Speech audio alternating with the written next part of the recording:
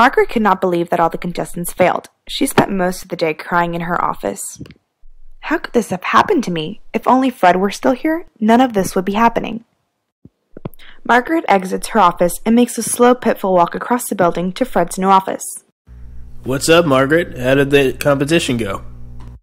Oh, it went great. We're still finalizing the position. It's just been so tough to choose from such qualified candidates. Are you sure everything's alright? No.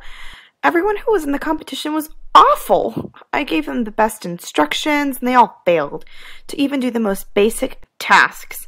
I am such a great manager, and no one seems to listen to me.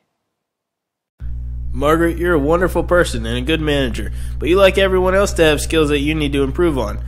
You can at times be demanding and don't always cater to the needs of others.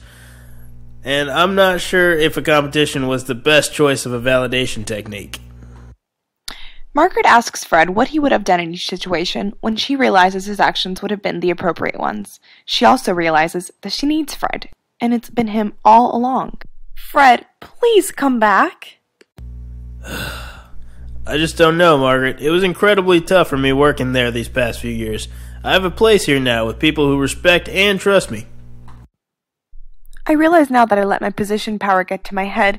I promise to work on my interpersonal skills and become a more charismatic leader. Well, I guess I can give you another chance, but I'm gonna need a raise.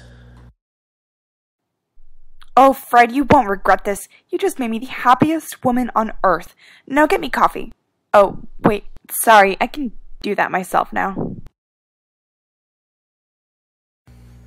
What have I gotten myself into? Oh well, at least I got the raise I wanted. Ha ha ha. Margaret has promised to make a lot of changes, not only to her personality but also for Fred. Will she hold her promise? Tune into the final episode to find out.